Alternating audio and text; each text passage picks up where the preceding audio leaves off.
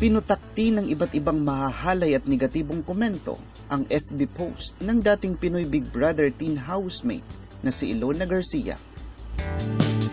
Karamihan sa mga nagkomento ay sinabing lawlaw raw ang kanyang mga boobs at hindi ito pantay.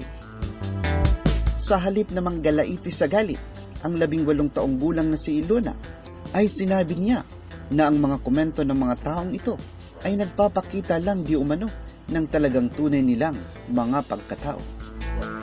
Sa isang artikulo na sinulat ng pep.ph ay sinagot ni Ylona ang mga akusasyon ng mga taong nagbigay ng komento sa kanyang FB post noong June 29. Pahayag ni Ylona, "Everyone is entitled to their opinion and I respect that. But in my opinion, I feel sorry for them.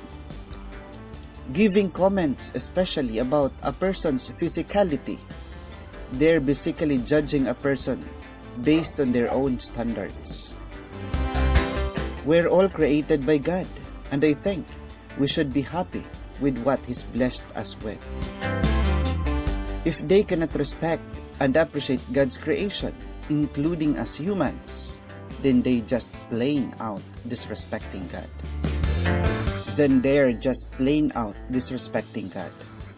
Samantala, ilan sa mga Facebook users ay pinagtanggol naman si Ylona sa mga pambabody shame ng ilang mga netizen. Isang netizen ang nag-share ng post ni Ylona at sinabing bawat tao ay may kanya-kanyang katangian at hugis ng katawan. At ang hugis ng katawan ng bawat isa ay hindi pare-pareho. Ayon sa pahayag ng isang netizen, an even breast is normal. If your boobs is lawlaw, saggy, there's nothing wrong with it. Anong klaseng pag-iisip yan? I'm not even gonna cover your names. Panindigan nyo, yang pinagsasabi ninyo, disgusting." Bagaman patuloy na pinag-uusapan ng maraming netizen, ang hulma ng boobs ni Ylona ay hindi naman ito nagpatinag sa kanilang mga paninira. Marahan pang sinabi ni Ylona na, "All I can really do is just include those who think negatively of my body in my prayers, hoping that, in turn, they will not be subject to body shaming or any type of bullying.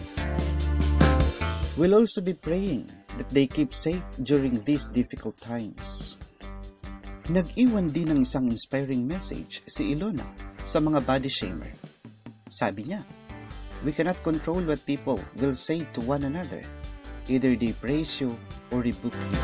But what we have control over is what we think about ourselves. God gave you the beautiful body you have. Please be grateful. Please love yourself. And please spread love."